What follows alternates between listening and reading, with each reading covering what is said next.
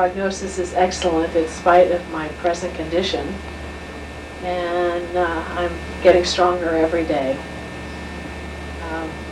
The experience of all the love and caring that I've had in the past month is probably more than most people experience in a lifetime, and I really will cherish that forever. 10 months ago, I nearly died in a motorcycle crash. Yes, I faced death, but I thought I'd better come back and buy some life insurance for my children.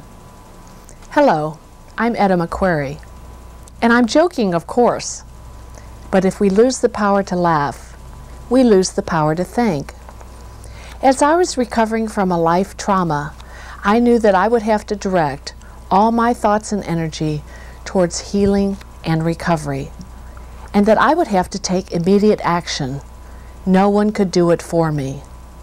Fortunately for me, it wasn't my time to go.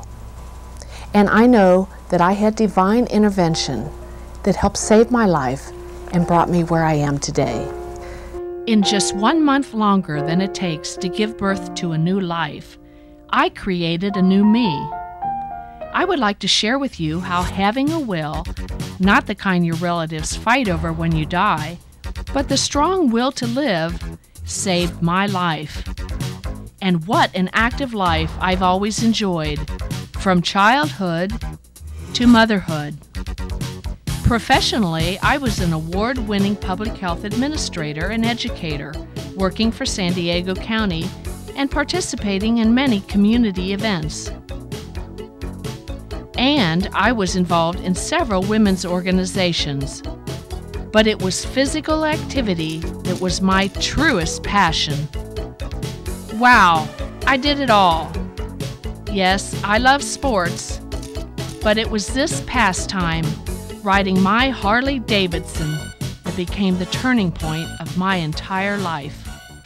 On January the 24th, 1999, I was riding my Harley Dynaglide to Idlewild, California, when I came around a curve and went head-on with a pickup truck. Unfortunately, I went airborne, and the ground is really hard when you hit. I was life-flighted to Desert Regional Hospital in Palm Springs, and I wasn't expected to live.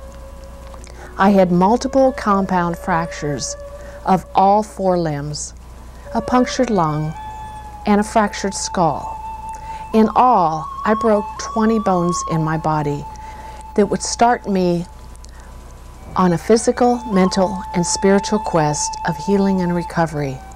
Not only did I shatter parts of my body, but I shattered my whole life. Before January 1999, I was the epitome of good health. You've gotten the picture of a dynamic, highly motivated, and successful professional woman who was definitely her own person. The crash would completely change everything. After the crash, I was forced to slow down. A wheelchair became my only transportation. The simplest tasks were out of my reach: doing makeup, dressing alone, or wearing my favorite pair of boots. Even now, 10 months later, my entire perspective on life has changed.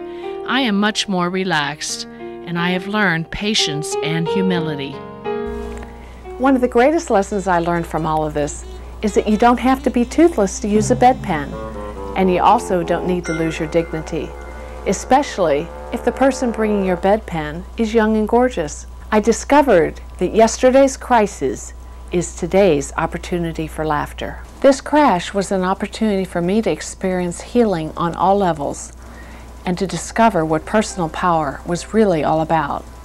I had experienced many challenges before, but this one would bring my destiny to life. Now the simplicity of life has profound meaning to me. Kind words from a friend, the perfect face of my kitten Buttons, who's been my constant companion throughout this healing process.